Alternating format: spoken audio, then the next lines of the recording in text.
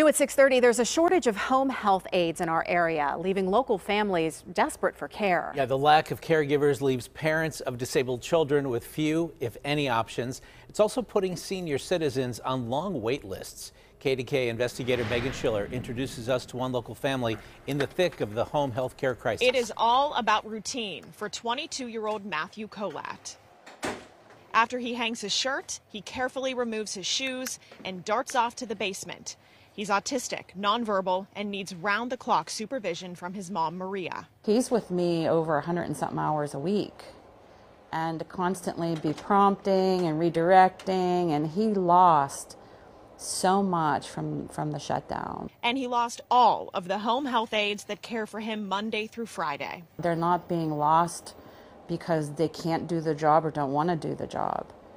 It's just not feasible to stay in this field with the pay rate. The low pay means high turnover, and now a full-blown worker shortage targeting Pennsylvania families. Put simply, we are in a direct care worker home health aid crisis. Terry Henning runs the Pennsylvania Home Care Association and tells me this worker shortage leaves parents like Maria to fend for herself. And it's not just Maria, sadly. It's across the state. I mean, we survey our members all the time on these issues, and almost 100% are turning away cases right now. Some of them are reporting denying referrals or refusing referrals up to 40% of what they're asked. Henning says the Medicaid reimbursement rates are too low for the more than 1,000 agencies in our state to recruit and retain competent caregivers. The rates range from about $18 an hour to $20 an hour, depending upon where you're providing services. That rate is expected to pay for everything. The wage paid to the worker, employers' costs and tax obligations relating to those wages, overtime, PPE, transportation, training. You can see that it wouldn't stretch very far. And the take-home pay for an aide comes to about $10 to $11 an hour. This is really demanding work, and it's not for everyone. So you're already starting with sort of a smaller pool of people who are called to do the work.